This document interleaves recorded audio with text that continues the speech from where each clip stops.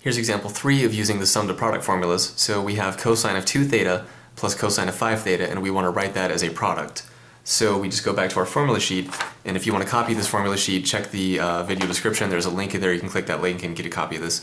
So here's cosine of something plus cosine of something else. So we're going to use this sum to product formula here. It's kind of cut off from the printer a little bit, but it's cosine alpha plus cosine beta is 2 cosine alpha plus beta over 2 times a cosine of alpha minus beta over 2. Okay, so that's the formula that we're going to use. And our alpha is 2 theta, and our beta is 5 theta. Okay, so now we're just going to directly plug stuff into the formula here. So this is going to be 2 times the cosine of alpha plus beta, which is 2 theta plus 5 theta, all divided by 2, and then times the cosine of alpha minus beta all over 2, so that's going to be 2 theta minus 5 theta all over 2.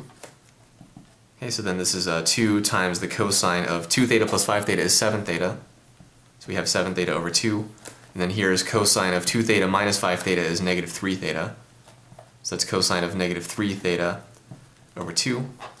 Alright, now the fractions can't be simplified as we have 7 theta over 2 and negative 3 theta over 2. But one thing we can do that's nice is, remember, cosine is an even function. So cosine of negative theta equals cosine of theta, right? But it's true not just for theta, but for anything that's inside the cosine. So even if it's something more complicated like negative 3 theta over 2.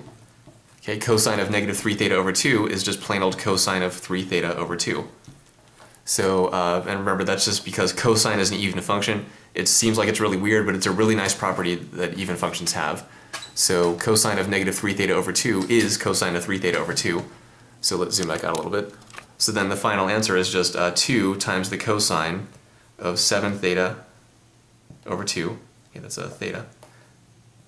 And then times the cosine, let's erase this here, times the cosine of 3 theta over 2. And that's it. Okay.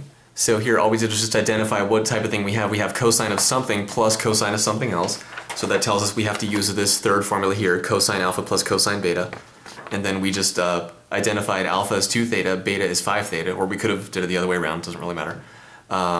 Anyway, once we did that, we plug these values into the formula and then simplified, and that's pretty much it. And don't forget to use the even property here. Cosine is an even function, so we want to simplify by using that property there. So that's example 3 of sum to product formulas.